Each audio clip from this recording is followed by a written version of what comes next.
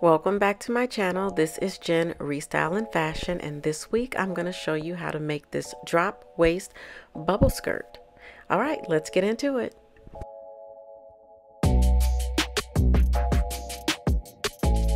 So first I had to find a pair of jeans that fit and fit snug.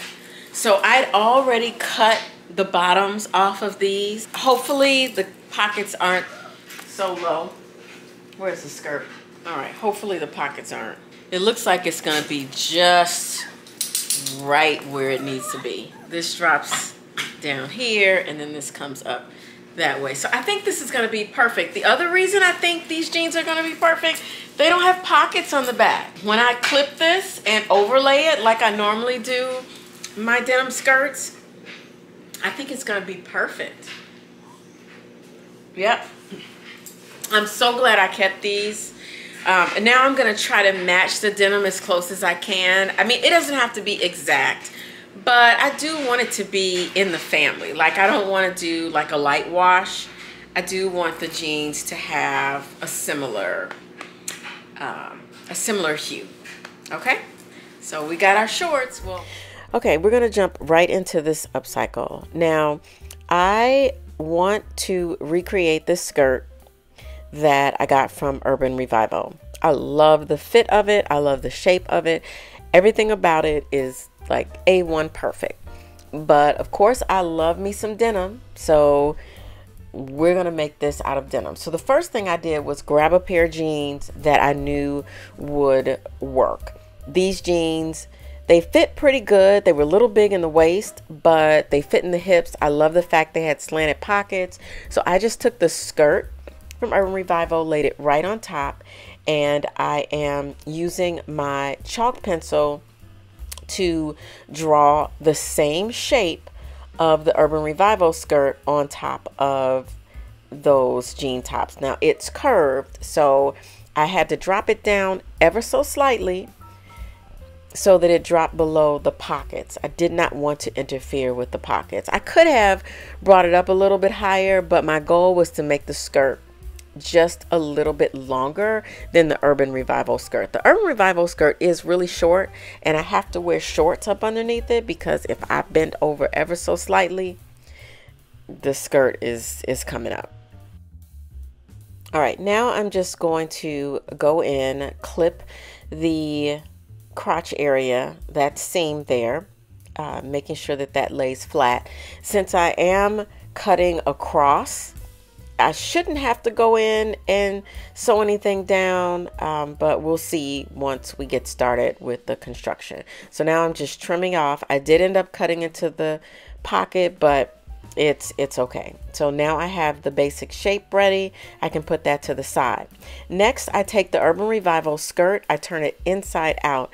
I take a piece of muslin and lay the muslin on top. What I want to do now is create the piece that goes on the inside of the skirt. This is a stabilizing piece of fabric that is the shape of the bottom portion of the skirt, and it's kind of like on this curve, and you'll see as I start to trace it. So I got a big enough piece of muslin to go on top, and it covers, you know, the whole skirt. And what I'm doing is I'm taking my blue chalk pencil and I'm basically tracing the shape onto the muslin so that I can create a pattern. This piece is really important because really you cannot create a bubble skirt without a stabilizing piece up underneath. It doesn't matter if it goes all the way up to the waist, if it's a drop waist, if it's a long skirt to your ankle. If it's going to be a bubble skirt, it needs a stabilizing piece underneath, and that is the piece that I'm creating right now. So as you can see, I'm tracing it. I'm making it a little bit darker so you guys can see it on camera, and then I'm going to move that skirt out of the way, and I'm going to go ahead and cut this piece out.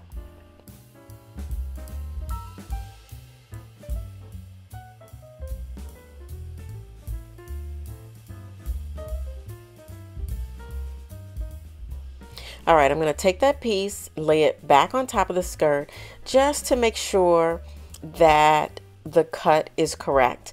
Now, I did give myself about an extra 1.5 inches because I do want my skirt to be just slightly longer than the Urban Revival skirt. Okay, now it's time to create the bubble portion or the ruffle portion of the skirt. And this method can be used whether it's a short or long, drop waist or not. We're trying to create a pattern from a skirt that's already ready-made. What I ended up doing was I measured from the side seam to the side seam. I actually took my tape measure and found the side seam right there. And I measured at this fold pretty much. If I spread this out to you, for you like that, you can see there's a little bit of a crease there. I took my tape measure and I measured all the way around. I took the time. It maybe took about 5 minutes. I stretched it out. Even if I just went in like 2-inch increments, stretching out the gathers all the way around. And I did this because I wanted to know exactly how wide this fabric was. And it ended up being 37 inches, which means 37 times 2. That was how long that piece of fabric was. So that's what I needed to match when I was going to recreate. The bottom portion was most important.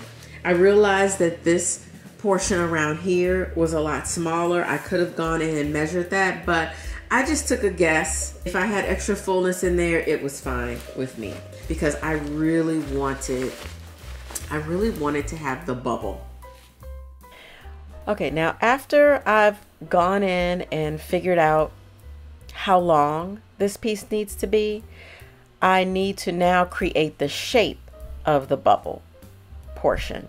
So I went in with the muslin, laid it on top, and again I began to trace around so that I could get the general shape. Then I needed to extend that muslin piece so that it would match up with the same measurements that I'd come up with.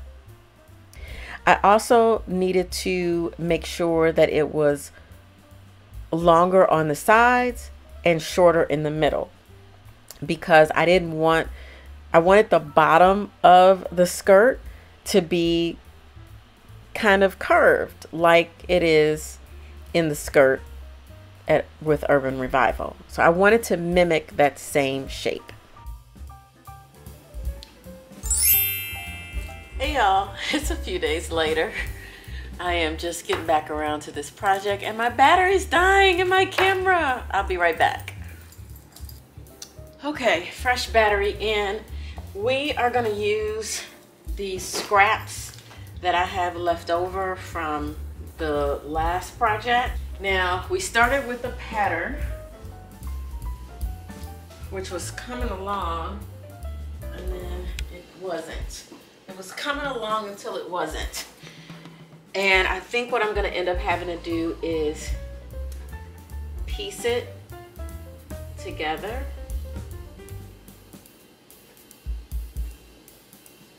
So I need 2 of these for the front plus 10 inches and 2 for the back. So this is the piece that goes up underneath. The piece that's underneath is just straight. This gets gathered and attached, and that's what creates the bubble. Okay, so for the piece underneath, I'm not gonna use denim.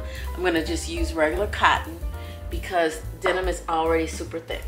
I'm gonna go on ahead and start these to each other, overlapping them however they need to be overlapped. You know, I really love the exposed seams. That does it for me. So we're gonna do that. I'm trying to use the lighter weight denim. So I'm trying not to make this so heavy. This I'll be able to cut one out of, and then I'll be able to cut this one, all right? Then we'll go and we'll piece some more together and we'll cut more. So, and this has to come out even more. This has to curve a little more this way. So we're just gonna piece this together, and then I'll show you once I put the pattern piece on top. But I'm gonna get some pins so I can start pinning. All right, so now I want to start piecing my denim together. Obviously, if you are purchasing fabric outright off the bolt, this part of the project you can skip. If you've already got large pieces of denim that you don't need to piece together, then you can skip this. But if you are going to use other denim from other projects or just jeans that you have. Now, I typically will pin my patchwork pieces together, and then I'll take the pattern and lay it on top to make sure that I have enough. I can't tell you how many times I have pieced denim together, then put a pattern on top, and then it didn't fit, and I either had to add extra pieces of denim. It's a lot of work, so it's just better to go on ahead and measure it out before, you've heard the saying, measure twice, cut once. Yeah, that applies here. So I'm just making sure that the pattern piece that I've created is going to cover this entire piece. Now I can fold it up and take it to the sewing machine. Okay, I have stitched everything together for two parts of the skirt, the front and the back. I have my pattern piece, laying it out on top, making sure that I extend it to the full length, which I've already measured. I move it around just a little bit. I make the adjustment, but essentially it's on the curve. Now, all bubble skirts aren't created exactly like this. This is me creating the Urban Revival skirt that happens to be higher on the sides and lower in the front. So you can still create the same type of look, and you don't necessarily have to have it on a curve. It's completely up to you. But I'm going on ahead. I'm adding my extra length at the top part of the curve, and I'm cutting all the way around on both pieces. Now, these two pieces together are going to give me the width all the way around the skirt, and I will have the fullness that I want, because I still want that puffiness like the Urban Revival skirt. Next, I'm going to the sewing machine, and there are a few areas that still needed to be stitched down, so I just went in and stitched down a little bit of the patchwork. Sometimes pieces overlap and I miss a little piece, so I have to go in and stitch that. So I do that first, and then I go to the top of the ruffle. That is the inner curved portion, and I'm running a basting stitch across the top. Okay, then I'm going to take the other piece and run a basting stitch across that as well.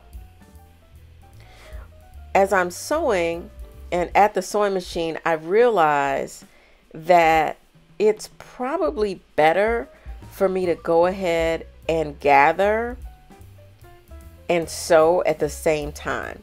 Now, I do need to invest in a gathering foot, so I'm doing this the unconventional way, and this is not the way I recommend. But if you don't have a gathering foot, then you got to kind of do the gathers on your own. So so I went in, and as I was sewing, I would gather the fabric together and pinch it and just sew right over it. Now, there's still a lot of room and give left in there. I did not put enough gathers in it to fit completely around the skirt, but that's okay, because I will be able to continue gathering once I sew it together. So I'm just gonna speed past this because I think you get my point.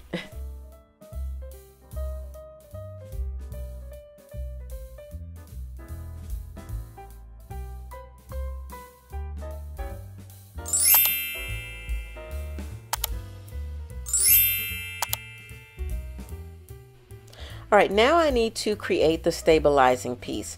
You can use a piece of cotton underneath. I don't recommend a piece of denim because the denim is very thick and heavy, and that's just going to make your skirt heavier.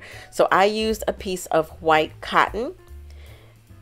I don't need anything else other than that. Now, ideally, it should have been a piece of navy blue cotton or something darker, but all I had was white. I am determined not to buy any fabric for any projects. All right, so now that I got that out of the way, I'm back to the sewing machine. I have the yoke piece for my project. I do have to go in and stitch down the front, similarly to the way I stitched down the front of the jeans when I did the jeans upcycle to a skirt. And I will place a card here or a link below. Either way, you can refer back to that video to understand why stitching down this middle portion is really important. So I want to make sure to get that out of the way and make sure that my yoke is nice and flat. I didn't have to worry about that in the back, so we are good to go. Now I have my stabilizing piece that I just cut. I am going to go ahead and stitch the back and the front of the stabilizing piece together at the sides.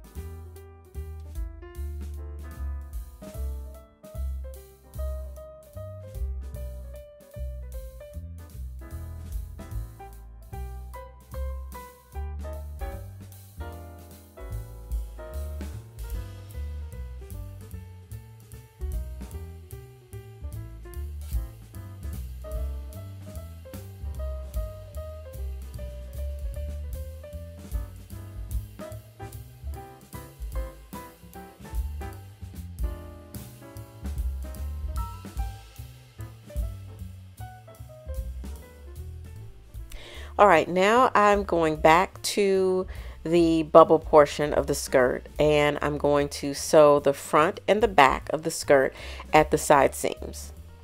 I did go back on the other piece and I did gather it at the top, so that piece is done at the top as well as the bottom. So I'm just sewing the side seams, and now that the side seams are sewn together, I can bring the stabilizing piece into the picture.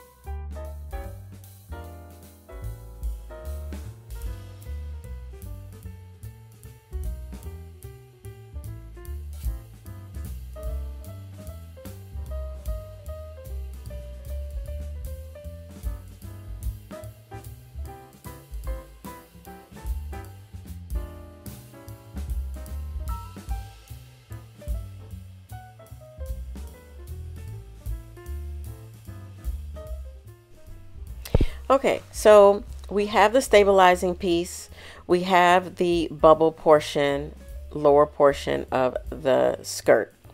We're gonna turn that so that the right side is facing out.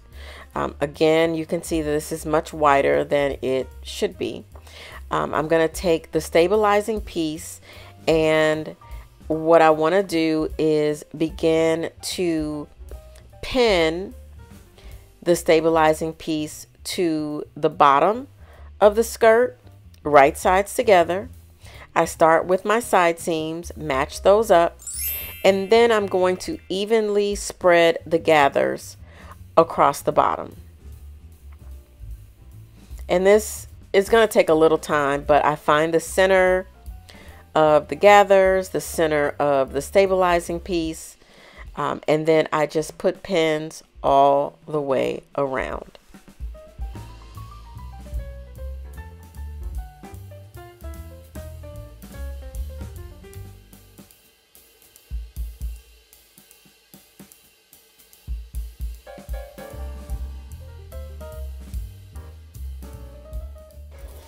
All right, so now I have the bottom portion stitched all the way around, and I'm turning it inside out, bringing that stabilizing piece to the inside of the skirt.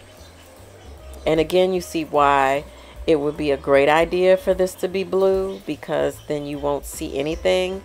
You can only see the white if I bend over. Like, I really have to be bending over for you to see the white, but otherwise you can't. Now I'm going to match up the stabilizing piece with the top portion of the ruffle, doing the same method that I did with the bottom. Just go in, pin it, and then we're going to match up the top of the ruffle with the denim and sew that together.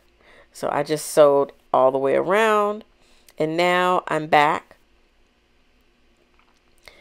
turning it right side out, and we have the skirt. Now what I did not do, I did not do any top stitching or anything.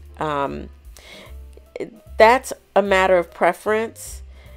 I didn't want to take away from the bubble, so that's why I didn't do any top stitch. I'm going to go in and I'll just show you what I did on the inside. I'll try not to stick myself. All right, so now I just pinned on the inside all the way around. I'm just going to go in and stitch, and then we're going to do a try on. I've got to find a cute top to go with it. I'm going to try on a couple different tops and see what I come up with. I'm actually going to put the Janae Naylor vest on top of this for a similar look. See how I like that. We'll just play around with a few things. I want to see how this looks. And ooh, you know what I should do? I should take that tan blazer and put those grommets in there and wear it with this skirt. I wonder, will it be too long? We'll see. So the jury is out. Let's get this finished. Let me pull some stuff out of the closet and see what I like, and let's do a try on. Again, thank you guys for watching. Hope you like the way I styled it. Let me know which one you like the best. I styled it first with the vest from the Janae Naylor collection. I threw on my thrifted Chanel bag along with my thrifted Circus NY mules, which are so comfy. I thrifted those in Atlanta from Finders Keepers. And then I also paired it with this white shirt that I picked up from Zara a couple weeks ago, and my thrifted silver leather pouch and my nude sandals from Zara. I thought this look was so great for summer. And then I also paired it with a upcycle jacket that I created. You'll see this video coming soon, along with my thrifted Fendi baguette mama bag. I love this. I could see this skirt with a darker color jacket for the winter and boots. So nice. All right, you guys, see you next time. Bye.